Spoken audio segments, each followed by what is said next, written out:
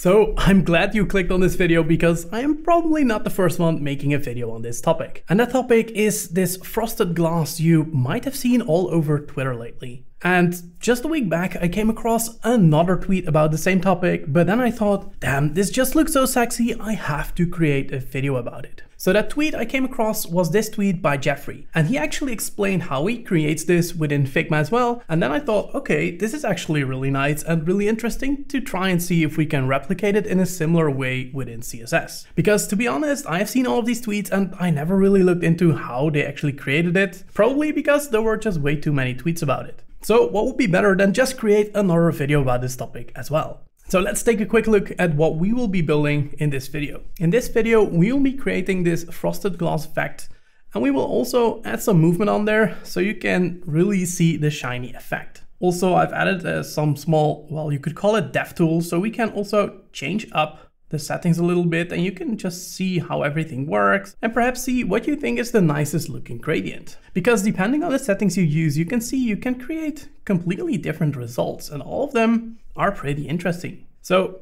let's just start coding. The starting point of today will be pretty basic. We have this frosted glass text already in there, but there is no frosted glass. So this component kind of consists out of two elements. In the background, you see that there's like a gradient and it's pretty much just a regular gradient. And then over top of that, there is that frosted glass effect.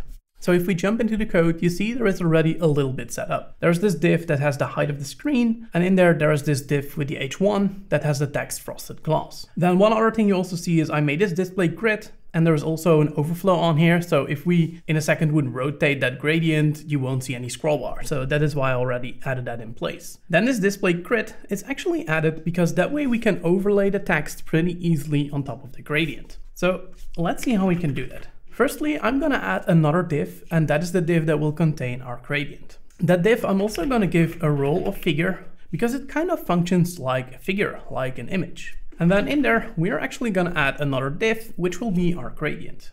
First, let's add a class name to that wrapper div, and that class name will be height full as well as width full.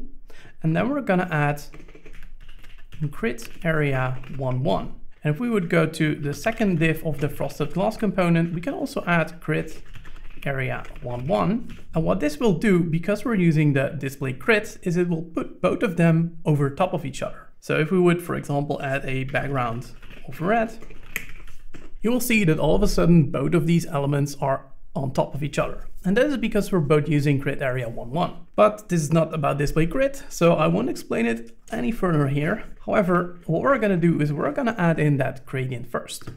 So let's add another class name on there. And we can, for example, say it's height 50% as well as width 50%.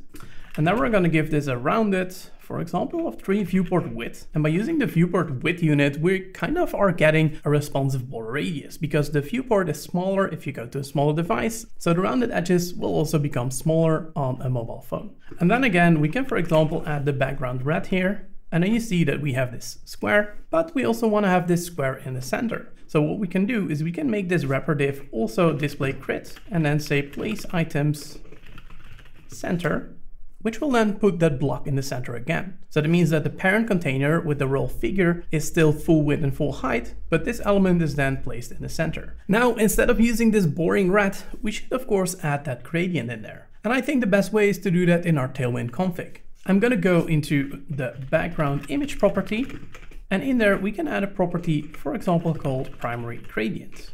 And then I'm gonna copy this primary gradient and also fix my typo here. And then you see the primary gradient that we will be using. It is a gradient that goes from top to bottom, starts at a violet color, then goes to white at 48%, then goes back to violet, and then goes to a little darker tone of violet at the end of the element. So by adding that into our Tailwind config, we can go back to our app and we can say background primary gradient. And just by doing that, and we go back to our component, we see that we already have this gradient.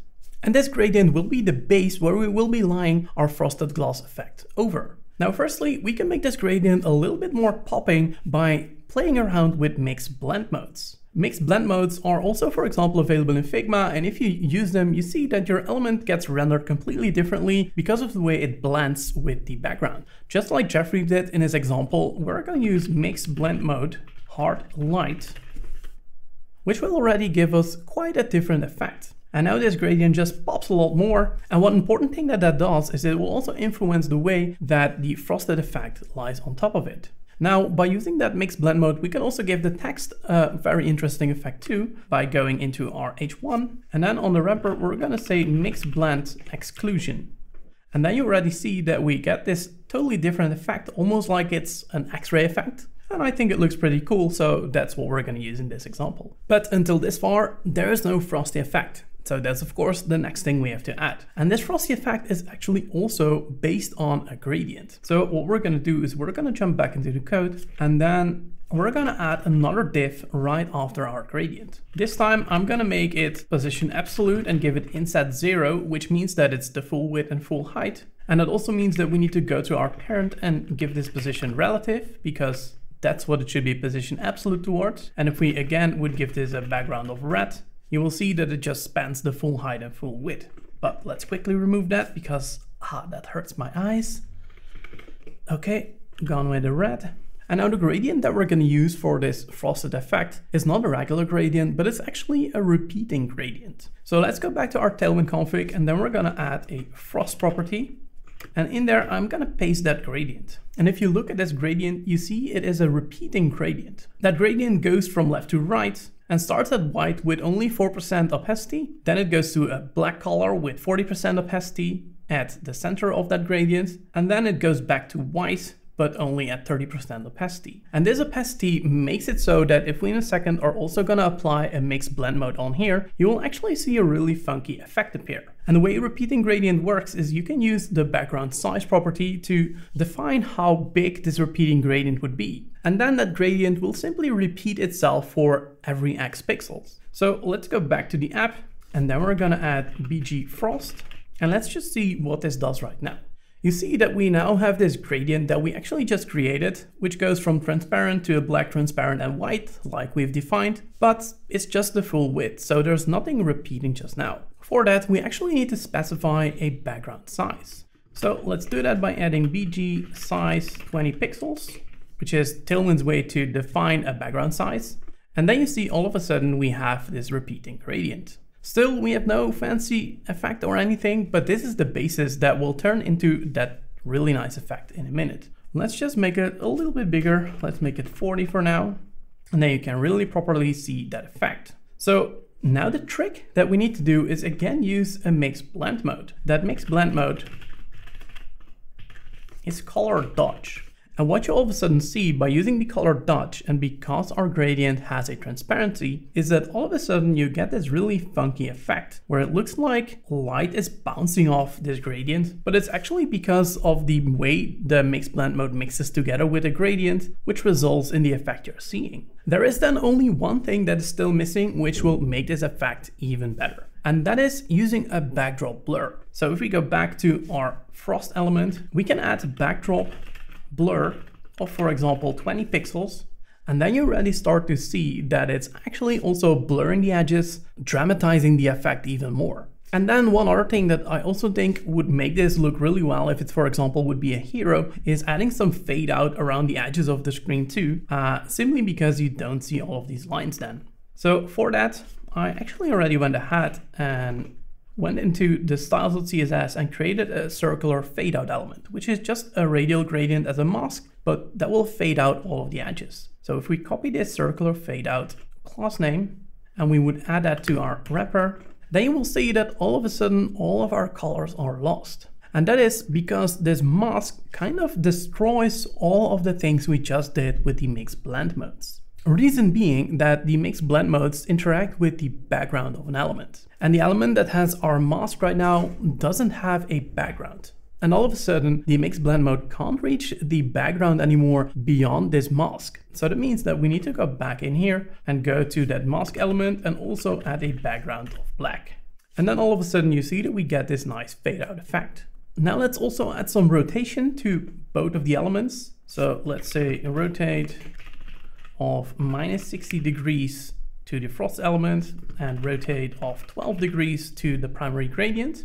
And then you already see that it starts to look really good. The final thing that I really would like to add is also give some interactivity that if you hover with your mouse, that actually the glass elements move around. That way we add way more interest to this hero section.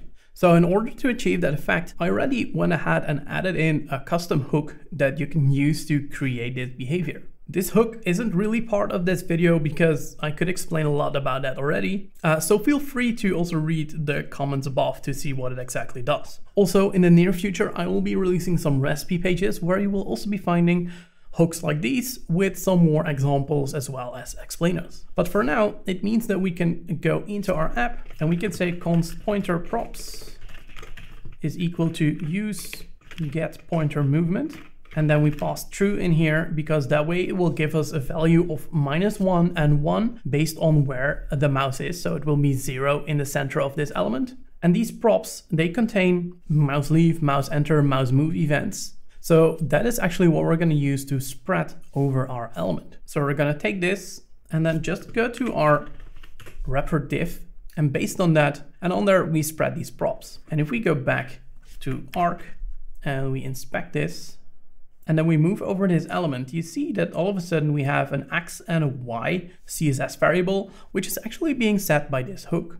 And these numbers, like they're 0 once you're around in the center, go to 1 if you're on the edges, and go to -1 if you're on the opposite edges. So these numbers we can then use to calculate our own custom numbers and move this element around. And how you're saying? Well, let's just jump back and start with our frost element.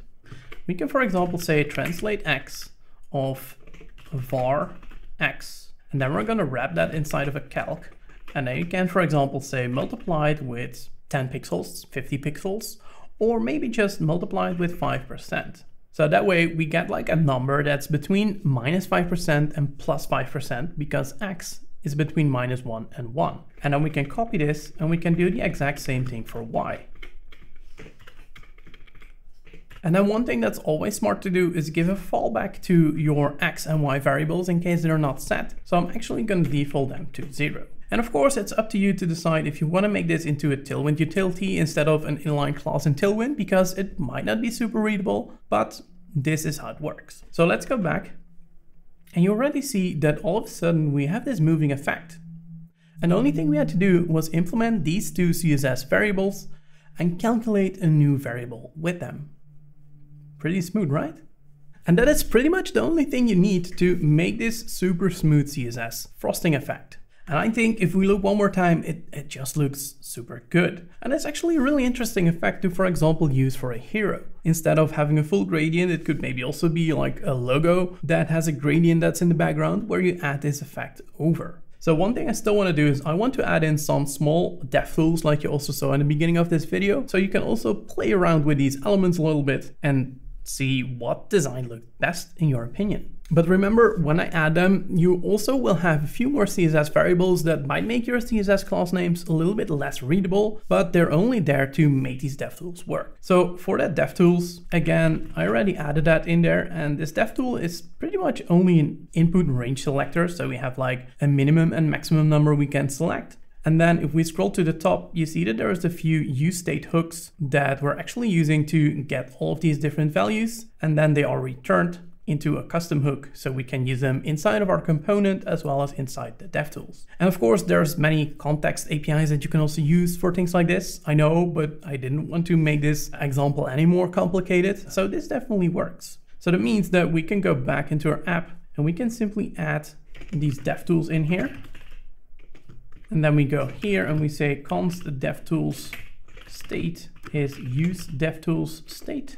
And this state is what we actually need to spread onto our DevTools because we're not using context, but that's okay. And then I'm actually going to copy some inline styles and fix a typo quickly.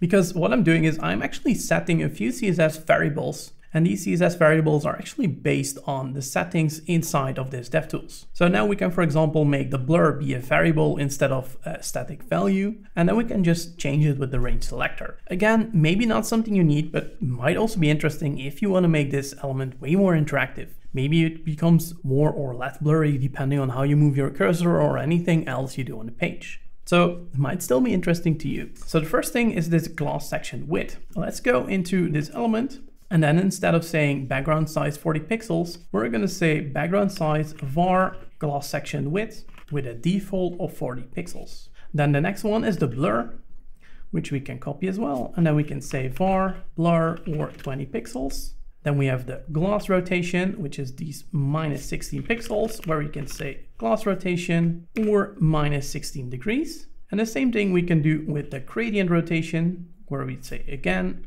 var gradient rotation or 12 degrees. And as you can see, that's pretty much the only thing I need to do to pass these variables to Tailwind and make it use either the CSS variable or use its default value.